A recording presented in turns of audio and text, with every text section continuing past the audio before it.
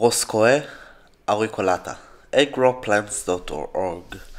This is a hibiscus rhizomes, also known as eared Roscoea, and this is perennial disease. Uses ornamental for the flowers.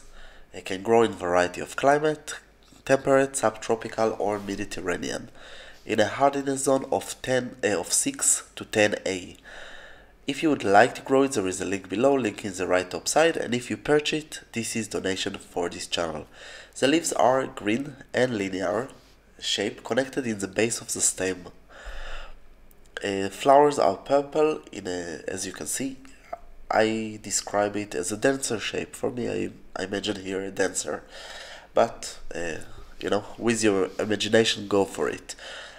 Flowers bloom on the top of the stem. And how to grow it? So require rich soil, moist soil, mulch. Need to add mulch all the year. In the winter, in a hardiness zone of 6 to 8, add much more in the winter. You can start to grow it by plant seeds, or just to start by cutting or separate rhizomes. If you choose to separate the rhizomes, better to do it in the winter to the early spring. Better before it starts to grow after the dormant.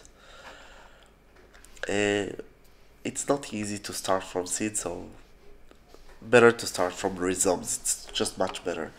Planting season will be in the spring in a hardiness zone of 6 to 7, spring to summer in a hardiness zone of 8 to 9, and spring to autumn in a hardiness zone of 10A. Major pests are the aphids, and if you want to prune it, it will be in the autumn to the winter. Usually you just need to prune the dead parts. Height of the plants will be from 20 to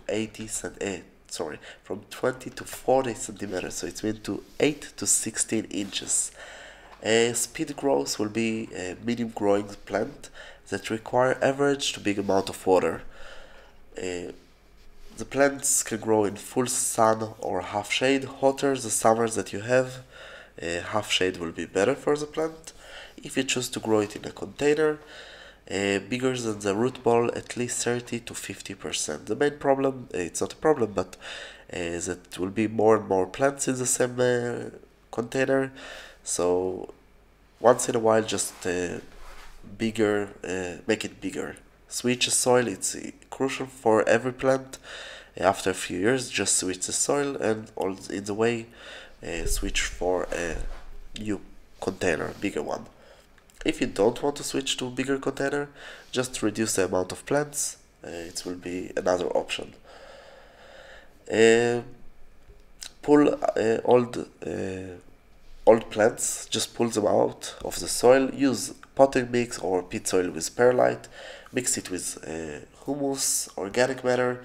Use some mulch on it. It keeps it moist and it's important.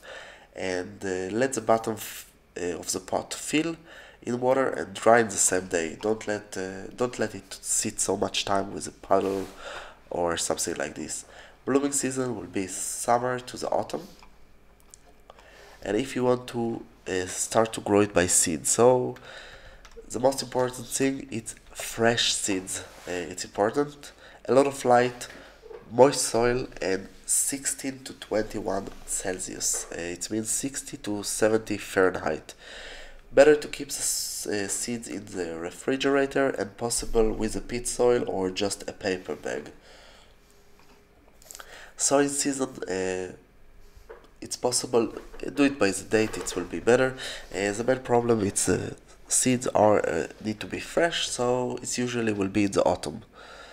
If the winter it's too much cold, try to start indoor.